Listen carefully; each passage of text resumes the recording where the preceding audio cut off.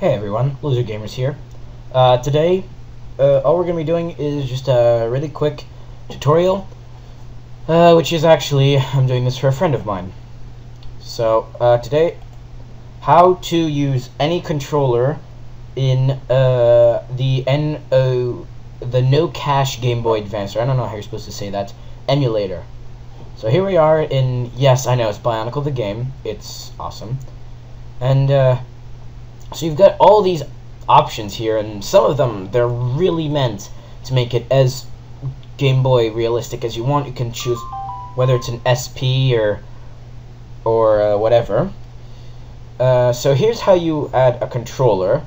You have to go into No Cache GBA, which makes perfect sense because options would work just as well. Then you have to go into options, and then control setup here. Then what you can do is joystick's gamepad. You have to press enabled, and then you just select the buttons on your gamepad,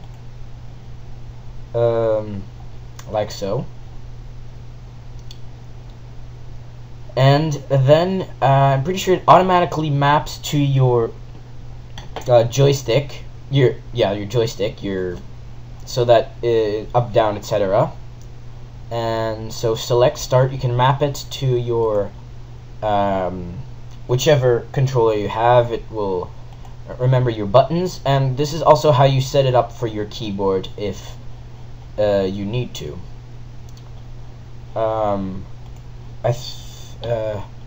Or if you want a shortcut, I think you can just press F. Yeah. Or if you want a shortcut, all you need to do is go into No Cache GBA and then press the F11 for a shortcut. Anyway, thanks for watching. Rate, subscribe, definitely subscribe, and check out my other channel, Geek Society featuring the Nerd. Thanks for watching.